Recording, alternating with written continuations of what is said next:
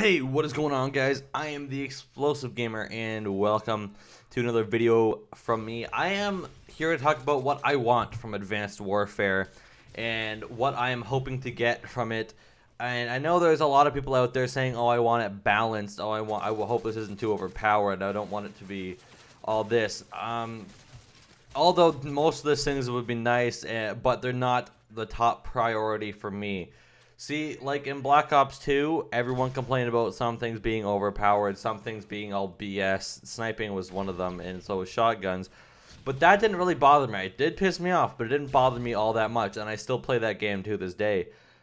Ghosts, everything was balanced. That's what people got from it. They got what they wanted, but it was not fun.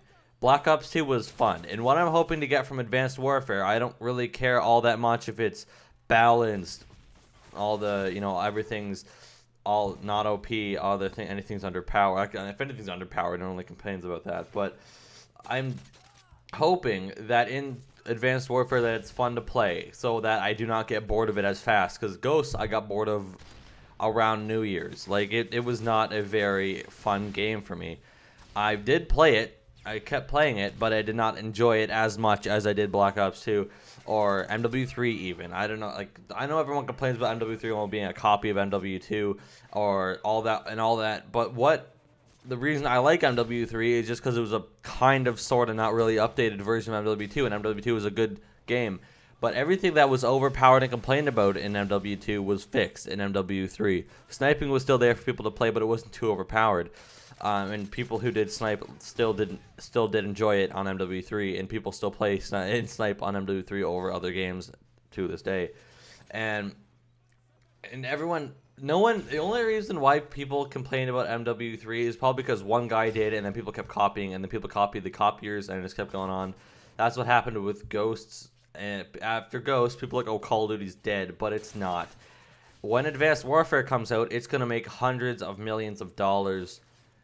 Maybe not on day one, but it's going to make close to, okay, maybe not hundreds of millions. I don't know how much exactly Call of Duty games make, but I know it'll make a lot of fucking money.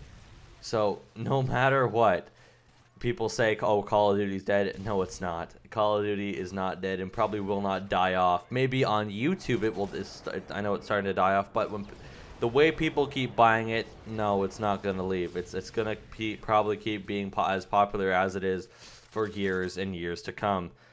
Because I know on YouTube, people are kind of moving away from that, and not because this is everyone, but most people that I know that I watch Call of Duty on are moving towards Minecraft. And just because Minecraft is the most popular game on YouTube, I think, right now. And that's where most people are finding success, is through Minecraft. Because I know, because lots of people watch Minecraft. And I know some people don't like certain people, but they like other people. And then those other people may be smaller YouTubers and find so much success through Minecraft because people enjoy to watch their Minecraft content. And I know, and there's so many people moving to Minecraft from Call of Duty. It's because Minecraft is fun and pretty much has endless possibilities in it. And I know some of you might be able to, "Oh, Minecraft's lame, I hate Minecraft, all this." You know, you play it for hours and hours and hours straight. So, because I used to be like that. I'd be like, "Oh, Minecraft's stupid," and then go sit down and play Minecraft for 4 hours making a house and a couple houses. I guess you could call it a guilty pleasure, but it's not really, because people are mostly vocal about it.